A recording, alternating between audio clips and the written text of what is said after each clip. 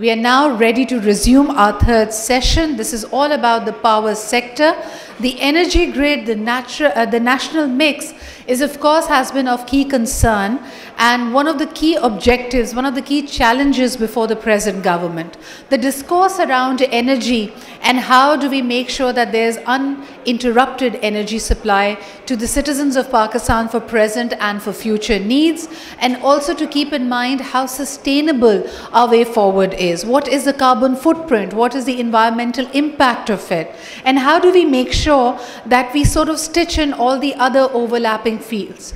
A number of our speakers have spoken about how Pakistan needs to increase its exports. But in the last 10 years, 15 years, a repeatedly, reported problem has been how the manufacturers have had an energy deficit. This shortage has really costed Pakistan. So what will be the way forward? Ladies and gentlemen, may I welcome my very insightful, very pertinent panel for this conversation. Please welcome our moderator for this conversation, Mr. Aftab Mohammed. You are the CEO of KAPCO. Aftab Sahab will be leading this very insightful panel, and of course all the major players and key players in the Pakistan energy sector are also represented on this panel. Ladies and gentlemen, please join me in welcoming the Chief Executive of K Electric Limited, Syed Moonis Abdullah Alvi.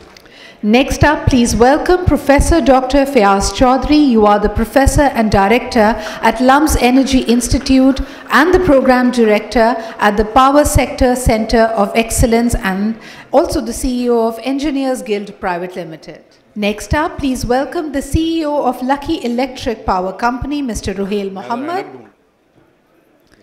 Please also welcome the CEO of Engro Energy Limited, Ahsan Zafar Syed. Let's also welcome our moderator of the past session, but a speaker in this one. Please welcome the founder and CEO of Planetive, Ayla Majid. Aftab Sahab, over to you. This panel discussion is themed at fixing Pakistan's power sector, the way forward. And right about the last 5 minutes, the timer will play for your perusal. All right, thank you very much. Bismillah ar-Rahman ar-Rahim. Power sector का भी बहुत बड़ा challenge है कि वो fix नहीं हो सका और हमें एक और चैलेंज मिल गया कि हमारा टाइम स्क्वीज़ हो के 40 मिनट्स हो गया so we'll be going to be very brief on it. Just to give a little bit of background what we have, Pakistan went through a lot of problem in terms of energy. I'll use the word energy because that also includes the gas side, in particular power sector, and in terms once we had 65% share of hydro and 35% rest, now the equation has switched over. At this point of time, you remember in around 2012, we used to have a shortfall of about 10,000 megawatt and load shedding of 10 to 12 hours. And now we are sitting in a situation where we have kind of surplus, and we are trying to find areas where we can sell the electricity. Having said that, that's the situation right now. I have, just to give a background, a proper ground for my panelists, very able to, which I'm going to introduce, a little bit of the numbers which we are right now and in next 5 years. And that will give you some ideas that what are we going to face in the next 5 years. I was very particular about the title of this conference and my intent that it should not just be the discussion, but we should also be able to find 1, 2, 3 in terms of our understanding, the solution that the sector or the decision maker should take to resolve the issue. And before I give you 4 or 5 slides, I'd like to introduce Moonis, and you have already done it. I think I should skip on this. You can see the title, and this is the first one. Gentlemen, ladies and gentlemen, I'm just going to quickly run through it. We have 4,777 megawatts, and Moonis will definitely going to speak about it. 35,000, roughly 36,000 megawatt in the rest of the system, dependable capacity 33,000, 31 million users, 10 discos, 123. The important point that you should keep in mind for now discussion and later, that the average tariff is 18, which NEPRA have determined, and the average consumer is 17. And so there's an inbuilt shortfall in the tariff and the recovery. And this is beside the line losses and the non-recoverability of the system. This is this information I obtained from the system, so roughly it's accurate. You would see this is the generation mix that we have, and if you look at the bottom line, we have generated 130,000 gigawatt in the last year, and the average EPP, energy purchase price, which is the true manufacturing, that is 5.2, whereas the capacity payment, which we normally understand is a fixed payment that has to be paid in any case, is 6.1. The average cost was 6.33. This is the main area of bleeding. These are, apart from the Karachi Electric, these are the distribution companies which we normally call discos. You would see that overall they bought 121 million gigawatts of hour, and they were able to sell 99. That means 21.745 is the lost number of units which could have generated revenue. And for these units, you have to still pay. The percentages of losses, actual losses, you would see is 21,000, 17.9. And the most important, which probably one of the most important cause of the stuck-up money in the circular debt, the total receivable from these by the distribution companies, 1.2 trillion. Here our money is stuck. If that is recovered, our system would be in much better situation. We would be liquid, and probably they would have a positive reflection on the cost of generation. And future, this is what we're going to face, and I'm going to speak to my panelists on it. You look at that, we were talking about the capacity payment. In 2030, the capacity payment would increase to 2.4 billion. Remind you, this payment has to be made irrespective you are generating or not. And the anticipated EPP is 764. I'll speak about it, why this is important, later on. This is the capacity payment, future outlook, how our unit going to be expensive more in the future. So future, we have to address right now. And this is thanks. This is just to give sort of a ground for our panelists to discussion. I have my very dear friend and my peti bhai, Moonis, with me, and I am particularly very great fan, not just because he's sitting, but the way the guys are handling Karachi Electric and the innovation and the other investment part they're doing. I request Moonis, Kay is always in the news, and I personally know that you guys are doing a lot of stuff. Can you give us a quick rundown that how you have achieved in good part that you have are at present, and for 5-10 years for the customers, how you're going to change, evolve, or improve for the benefit of the end customers? Bismillahirrahmanirrahim. Thank you, Aftab, for the nice introduction. And at the same time, I would really like to congratulate Asfar Ahsan Saab, who now has an added advantage of being the State Minister for Investment. But I'm sure if he would have not been the BOI Chairman or Minister, the traction that he has created would still be the same. So I think it's a fantastic effort and important for all of us to sit, debate, and talk about how to take things forward in this challenging environment. Again, coming back to K Electric, and one thing which we have tried to explain to people, and again with utmost respect, the K in K Electric is not Karachi. It is kinetic.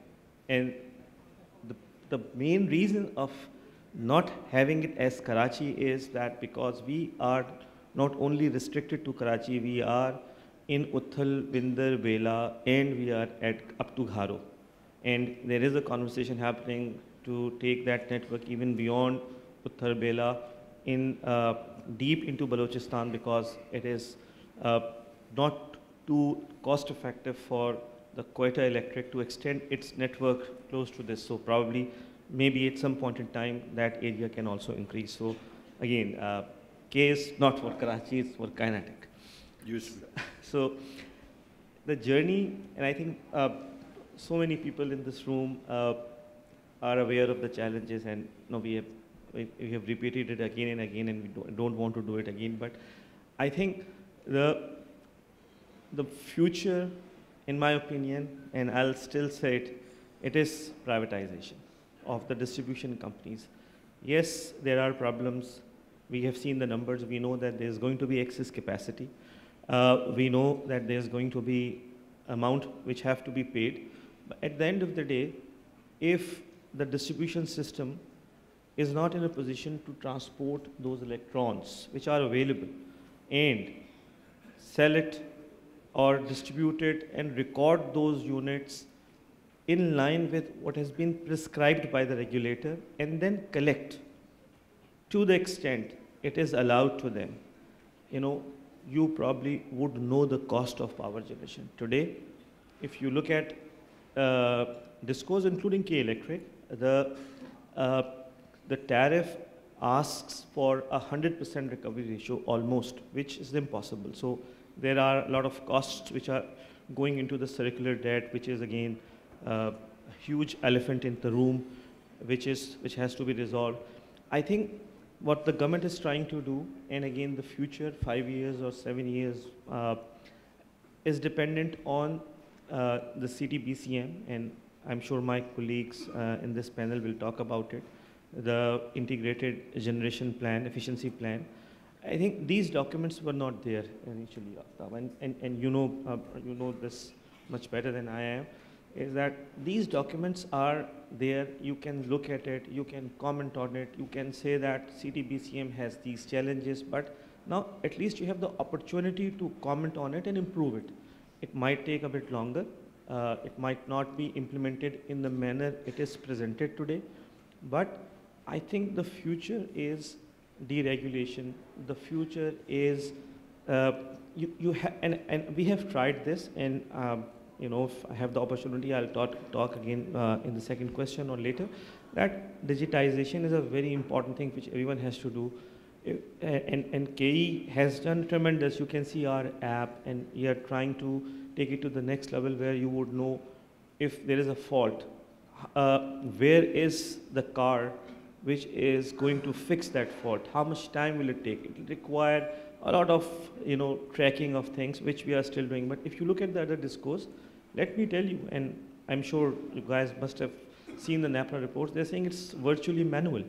The numbers are not too much generated from the systems, and it is very important that you have those systems to be implemented. It will require money, it will require people.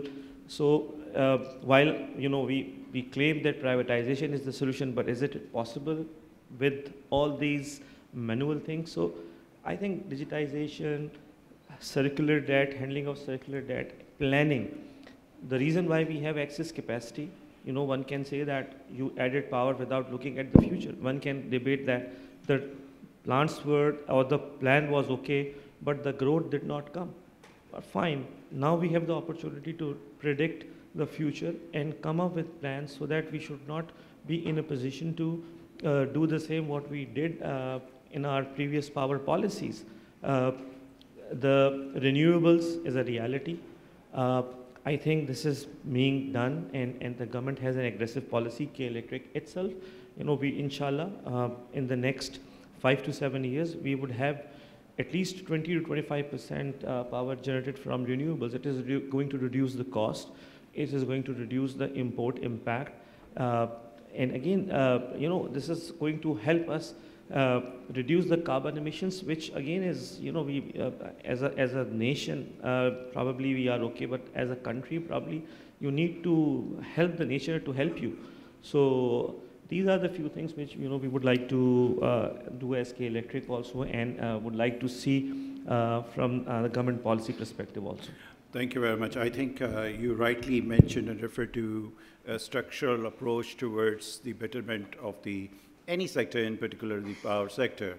And you rightly mentioned that now we have documents relating to CTBCM and IGSAP Integrated Generation Plan. And we have the privilege to have Dr. Saab with us, who has worked in the system and who could be considered one of the pioneers to develop a structural approach towards the generation and transmission and the distribution system. Dr. Saab, may I request, I think this Moonis referred to the very relevant point.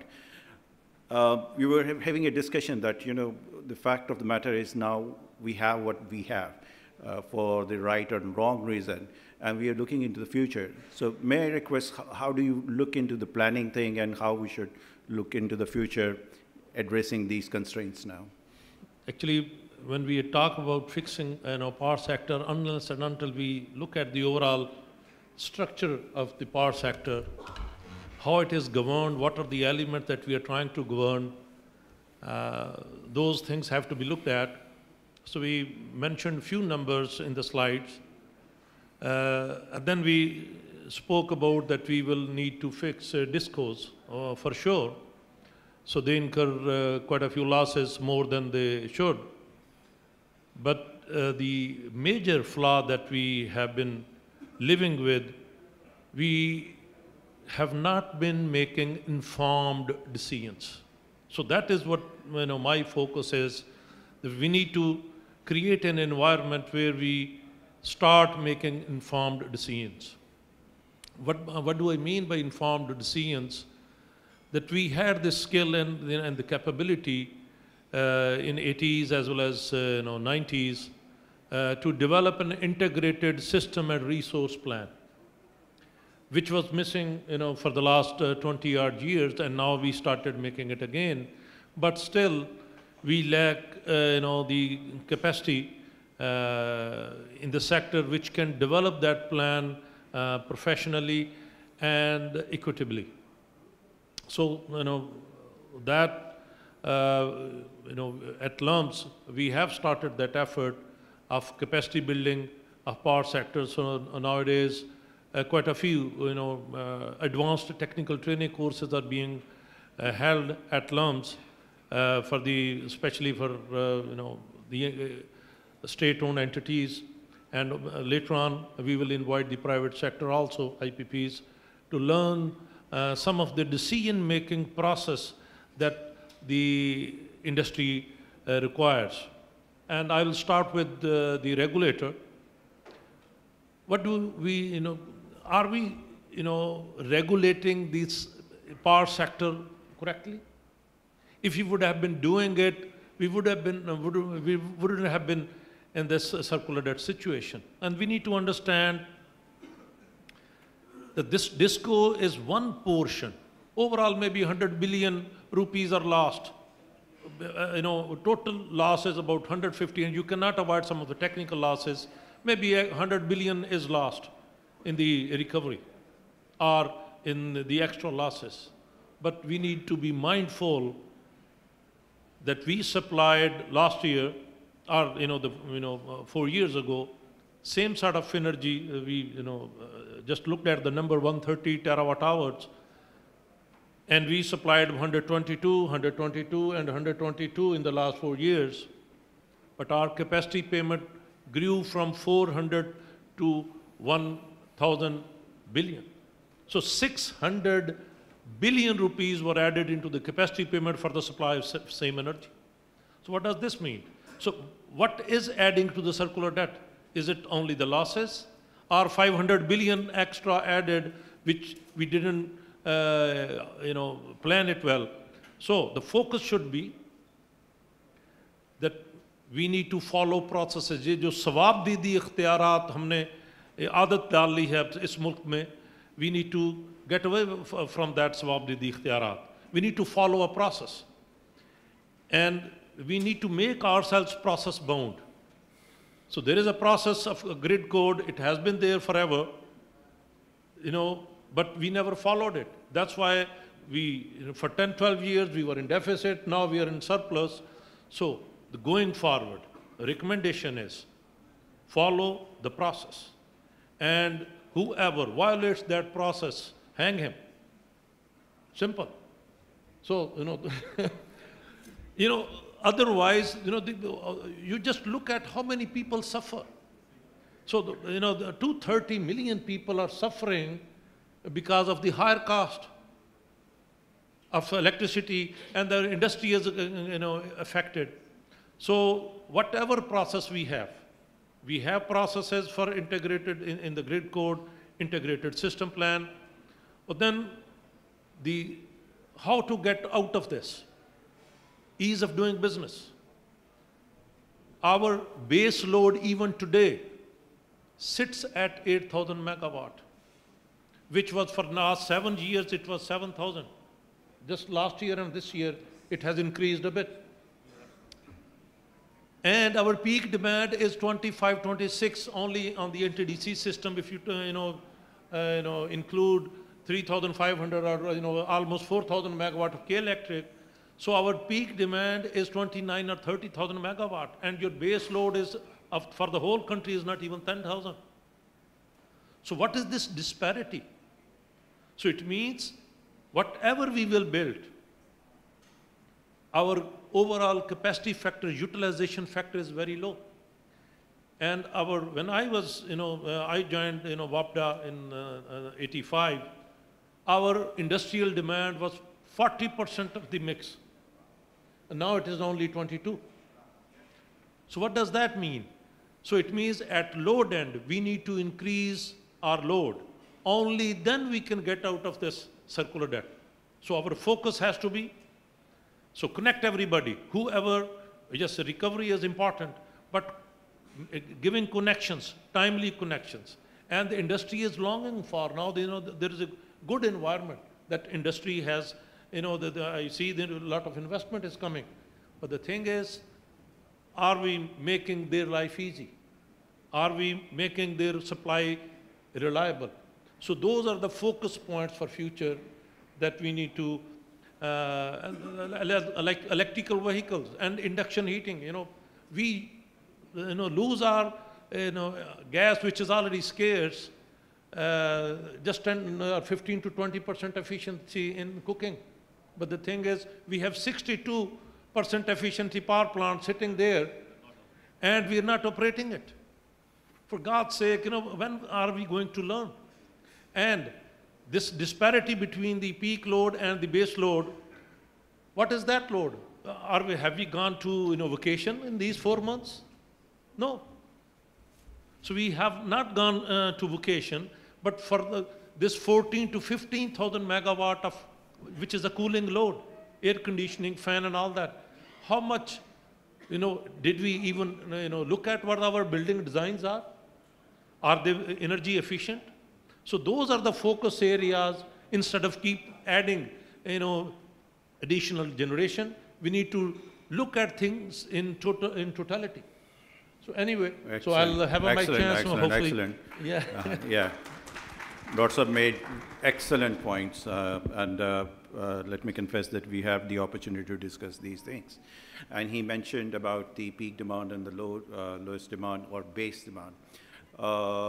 Yes, Pakistan is one of the very few countries where peak demand and the base load or the lowest, the point has a greatest disparity. Normally, average is 25% from peak and the lowest points, or you say the average system utilization. Unfortunately, Pakistan has this problem, and therefore, when we have a problem of electricity shortfall, we suffer the most. Yes, in, for example, transitionary time when you are moving from summer to winter to summer, the heating and the cooling load gets down, and then you have less demand. So good point Dr. Sahab made. I think we will discuss it further. Ruhail, one of my very good friend. I mean, circular debt, such a big name, and I think in Pakistan, you ask anybody and whether he can read or write, you would know the circular debt. You have worked and you have been involved in implementation of a lot of very good project and very good team. I would like to ask you the circular debt, which is no more circular now, but having said that, the amount is increasing like anything. And every second year or year, we are sitting in front of the Ministry of Finance and Power asking for the money for the bills that, for the electricity which has been sold like 2 years back. So would you like to sort of throw a light and a solution, if you can, please? Thank you, Aftab. Assalamu alaikum. So for those who are not familiar, circular debt arises when the total receipts and payments between the entire power sector don't match. It's as simple as that. So if you are recovering, say, 100 rupees and you have to pay 120 rupees, the 20 rupees gets added on to the overall circular debt. So the main body which is doing this is the CPPA, which is the Central Power Purchasing Agency, which collects money through the DISCOs from the customers, direct consumers. It gets money from the subsidy from the Ministry of Finance as well, and then has to pay all the power producers plus, capital expenditure to maintain the system, overheads, etc. So this, where is the circular debt parked? It's parked in government entities, it's parked in power plants, it's parked in fuel suppliers like PSO, OGDC, SNGPL. So what's the quantum? The quantum, as you said, is about 2.5 trillion rupees right now, and has increased from 1.2 when this government came in. So you're adding about 400 billion a year in this entire system. Now, there are many reasons for it. Some are direct, some are indirect. Some have already been touched upon, so I'll just quickly go through them and start talking about solutions as well. So the first one, which we talked about, is the DISCO inefficiencies. So NEPRA allows certain losses or non-recoveries, but in actuality, these are substantially more. So for example, NEPRA allows about 13.5%, 14% on T&D, which is another name for theft, but the actual number is 18. NEPRA says 0 losses as far as recovery is concerned, and the average is around 10% for the country. They're collecting 90 out of 100. So if you add this two versus the NEPRA benchmark, we're looking at about 200 billion rupees a year. Now, this can't be achieved immediately, but as Moonis was mentioning, privatization is probably one of the solutions. You call it whatever, you call it management contracts, call it privatization, but it has to go out of public sector control for it to happen. And also it won't happen overnight. I mean, for example, K Electric took 15 years to go from 36 to, I think, 15, 16. So it's a 5-7 year type of target that slowly, Bangladesh, by the way, has gone from like 36 to 11 in about 20 years. So these are the things that need to be done as far as, so privatization, management contracts, so that's number one. Number two is that we talked about capacity payments, right? Now, what happened 5-7 years ago when there was load shedding, two things. One is that the utilization of those power plants, because the capacity was so low, was very high. So in the summer, your demand is 25, you're only generating 18, and there's so much load shedding. Plus, at those times, the debt servicing was complete, so there was no debt servicing component on that capacity payment. Today, because we have so much capacity, like 35,000, your peak demand is 26, average is about 20, 22. For each unit of capacity, it's being doubled because being loaded on to 2 units as such. And on top of that, all our brand new plants, especially the CPEC and the 2015 plants. So there's heavy debt servicing, especially in dollar terms with deval. So this problem will remain. It's almost $1 trillion, and as Aftab said, that it will go on to 2 trillion as well. There are 2 or 3 solutions to this. One is, of course, as Dr. Saab mentioned, is the demand. And demand comes from many ways. One is like for just to the heating demand in the winters.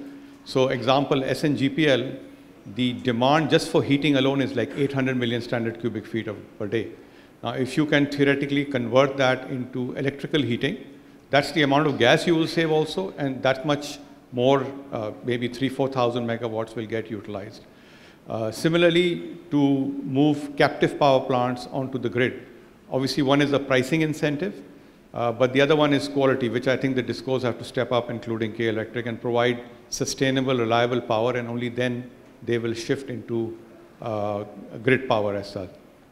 The third element is, of course, putting the grid where there are 25% unserved customers out here. So the one way is to electrify and let the natural demand grow as well. So for this captive, for these capacity payments, I think there are these three for the winter load, the captive, and natural growth. I think these are the solutions for utilizing the capacity payments as such. There are other reasons also. For example, there is a certain amount of subsidy which the government wants you to give to either the lifeline consumers or the tube wells or somewhere in Balochistan, but they don't fully budget for it, and even if they do, it's not paid timely. So that keeps on adding on to the system as well. Similarly, there's a NEPRA role with any adjustment in price has to be notified immediately, but they take the sweet time. By the time it is notified, there's a 6-month gap on actual cost versus the recovery. So that keeps on adding. So NEPRA has to play its due role, the ministry has to play its due role to do that. Another big number which is there is the interest on the old amount. So this 2.5 trillion, the interest is part of the loading up in the power tariff as such. I think once the flow of circular debt stops, I think then the Ministry of Finance will have confidence that the problem has been resolved. So the back stock can then be taken up at the budget level. So maybe if we are running 3 trillion rupees a year deficits, maybe 1 trillion each in 2 years can be taken up by the federal government. The interest alone on those 2 trillion will be 200 billion, and then you can balance your flow. I think the final point I have is in terms of the distribution network, because in certain Punjab areas, we have the power, but we don't have the distribution network, and you're seeing load shedding there. So once we resolve that, a lot more power can be taken up there, and we can stop running RFO plants which are inefficient. I think I'll stop there. Thank you very much. And I think you very rightly addressed one of my own concern, being the finance guy, that there is an unproductive add-on into the tariff. And if you just charge 10% on 2 trillion, is 200 billion, which is added into the tariff. Whether it's added and transferred to the consumer or not, somebody has to bear this cost, which is non-productive. It's a past event that you have to carry on. And government has to seriously think about it to structure or adjust it somewhere. Otherwise, it'll keep adding its elephant in the room, which will remain so. So thank you very much, Ruhail. And Ahsan sir, you and your organization has been involved into many innovative ideas, and you guys have entered into the coal generation as well, and you guys are into the gas side as well. So what would be your idea of liberalization and improving the power sector overall? Thank you, Ahsan, and first of all, thank you, Ahsan, for inviting me to this forum. Ahsan, for liberalization, I think I must first define what the problem is. The problem that we are facing in the entire power value chain, if you divide the power value chain, it has around 7 big components to it, starting from fuel, then generation, transmission, distribution, demand, cost, and others. In each of this component, there is an issue. So you can list down a number of issues, but you have to force rank them. What is the biggest issue and what needs to be resolved? Ruhail just elaborated on the biggest issue, which is related to distribution. And in this particular item, distribution, the issue is of circular debt, which is 60%, 55 to 60% of DISCO losses are contributing towards circular debt. But after that, what is the issue? The second issue is the surplus power. And the surplus power issue is coming from lack of planning or lack of having an independent planning body. And then comes the demand issue and the cost issue. And it's a chicken and egg situation, whether the demand is low because of the high cost or the cost is high because of lack of demand. So the question that you have asked about liberalization actually addresses this. First, we need to address the disco issues or the efficiency losses of the discos. But the second thing is we need to understand that up till now, the government is relying on a single buyer model. Single buyer model, a monopolistic market, the whole risk is with the government. Government has made many attempts. Several of them have been failed attempts, and recently a lot of attempts were made, and there have been some results, some benefits coming out of it, like the winter package, the industrial package, and things of that sort. But in spite of making all these efforts, the issues are not going away. So we need to see where the world is going. What is the global trend, or what is the trend in comparable markets? And the trend is to move away from a monopolistic single buyer market to a multiple buyer and a multiple seller market, moving away towards liberalization, moving towards a free market. And once this happens, once the free market happens, the market forces adjust themselves. And then you'll have competition, you'll have efficiency, and therefore the cost will come down and the reliability will come in. Very recently, our company has embarked upon MOU with Government of Sindh, where we have said that, look, government has set two big statements as part of their vision. One is renewables, making renewables, taking it to 30% by 2030 or taking it to 60% as a clean energy target. So that's one objective the government has defined, and the second objective they have defined is to move towards opening up market. And CTBCM that we just heard, is part of it. So we have signed an MOU with Government of Sindh, which takes care of both these problems. We are using the cluster of industries at Port Qasim, and we are using resources at Jhampir and connecting both of them through a dedicated transmission line. And by doing this, perhaps both of the issues would be resolved. So what I want to say is that, in my opinion, the way to go is resolve disco issues, open up the market. Everyone is prepared for it. The regulator itself is talking about it. Chairman Nepra has said this on record many, many times, that they want to open up the market, and CTBCM is just around the corner and it's knocking on the door. It's a realization which is going to happen. The recent result of ISCO extension in license is writing on the wall, so which means that the market is going to open up, if not in April, maybe after a couple of months. So it's just 6 months away. So CTBCM is coming. Power sector is geared up. Government is talking about it. Something has to do proof of concept. Somebody has to come forward and take baby steps.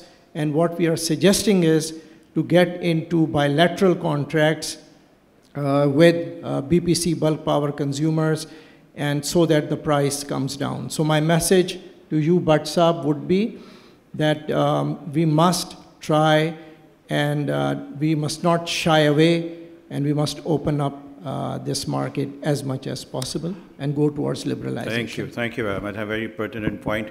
Ayla, quickly to you. I know that your renewable energy efficiency is very close to your heart. Just forget about the few minutes, and you have the time to speak about it. You sit on CPPA board. So give us a fresh look, because we are sitting in the power sector. And my attitude is somebody also should tell us that what to do, actually, as a user as well. Sure, Aftab, thank you so much. I'll be very quick, but not brief. So I think the important thing to look at is that when we talk about power sector, if we just keep on finding the solution within the sector, it's going to be a challenge. Let's take the helicopter view, what the Air Chief said in the morning. Let's sort of step out, zoom out, and see what is that we need to do. When we look at things in a holistic manner and look at that, what is the need, what is the growth of all the other sector, be it automotives, be it agriculture, be it technology, etc. In all that context, we need to find a solution.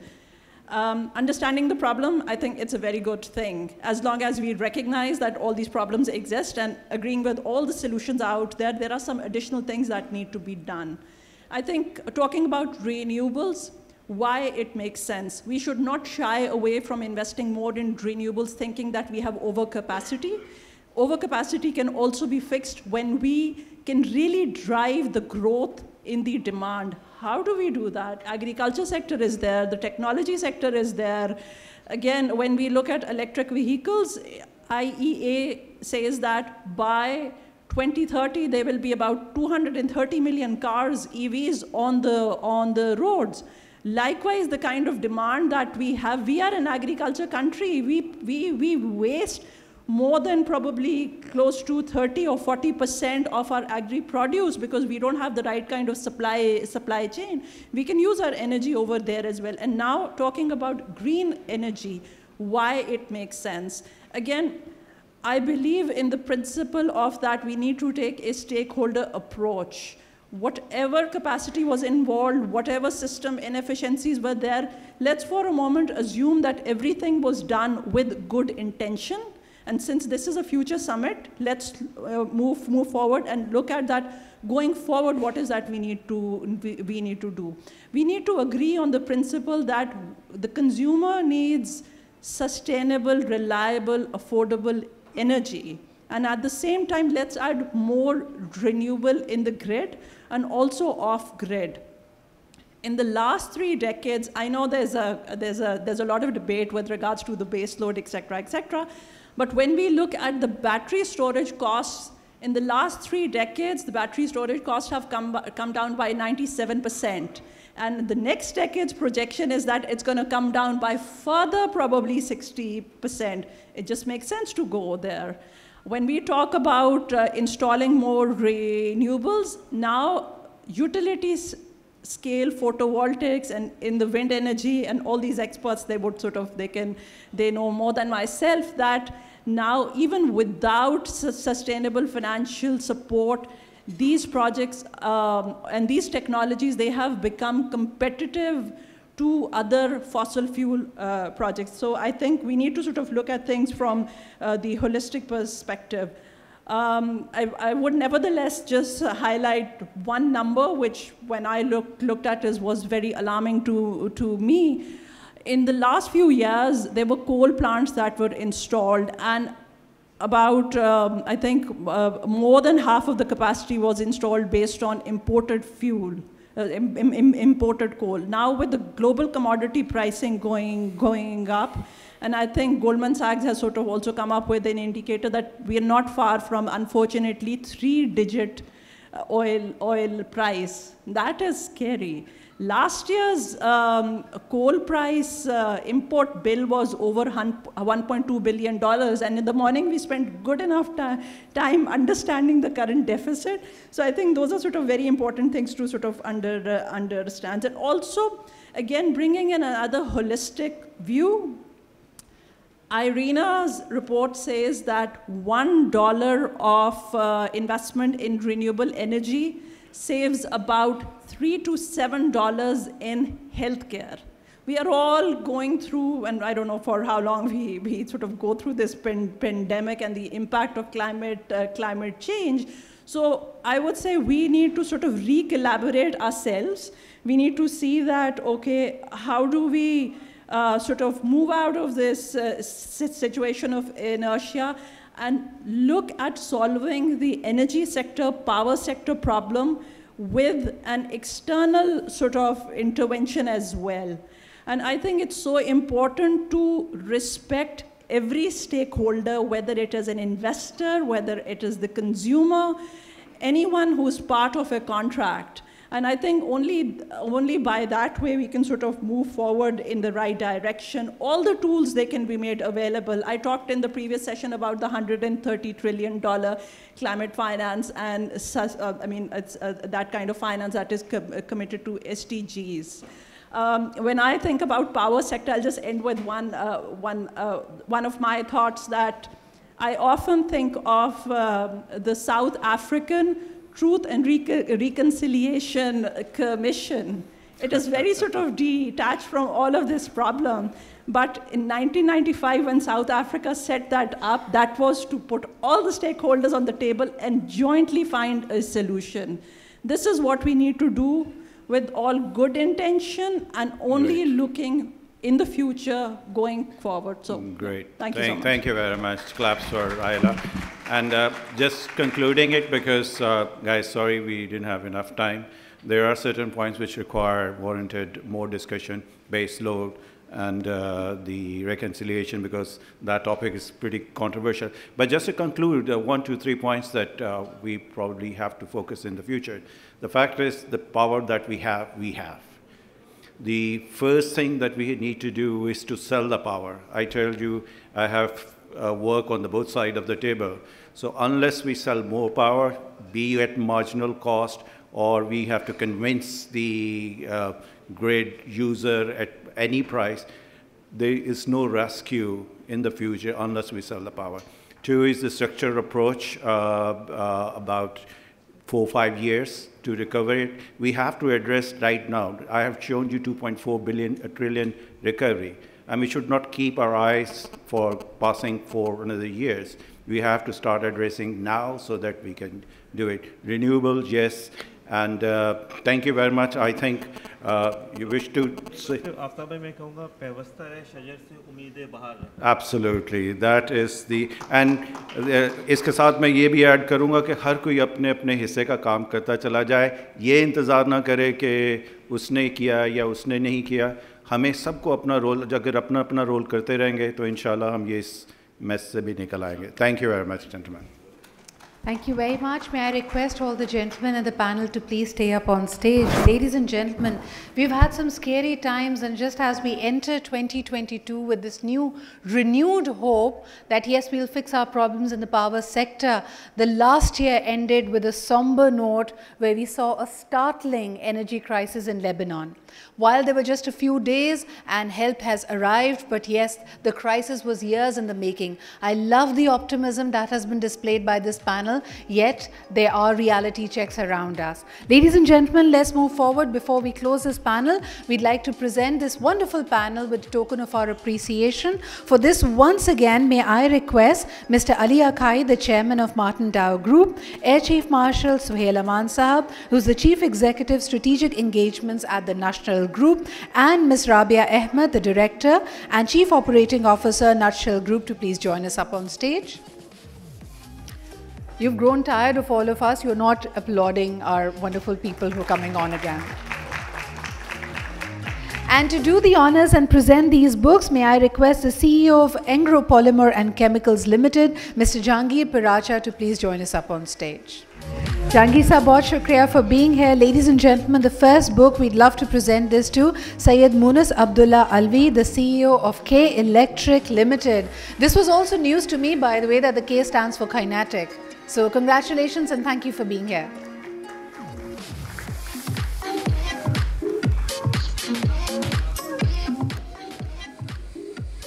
Next up, ladies and gentlemen, we need the academia and, of course, the corporate sector to collaborate more closely and influence the policy. Please join me in presenting the next book to Professor Dr. Fiaz Chaudhry, the Professor and Director at the LUMS Energy Institute.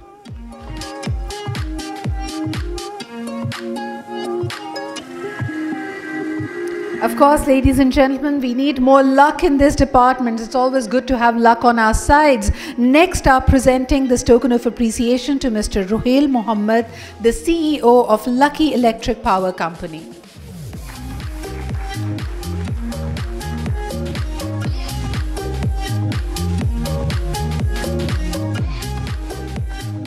Next up, ladies and gentlemen, please join me in welcoming Mr. Ahsan Zafar Syed, CEO of Engro Energy Limited. We'd love to present this as a token of our appreciation to you, sir.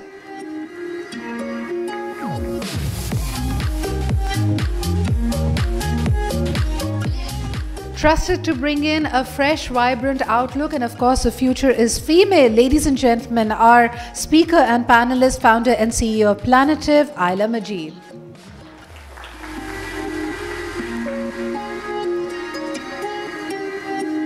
And last but definitely not the least, our honorable moderator for the panel, the CEO of KAPCO, Mr. Aftab Mohammed.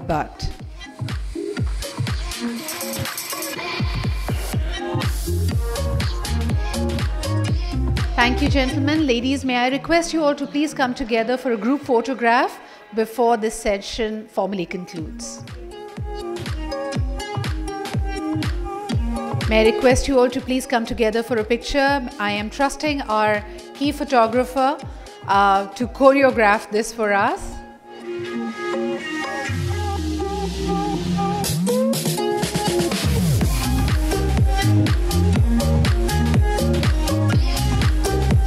Thank you, ladies. Thank you, gentlemen.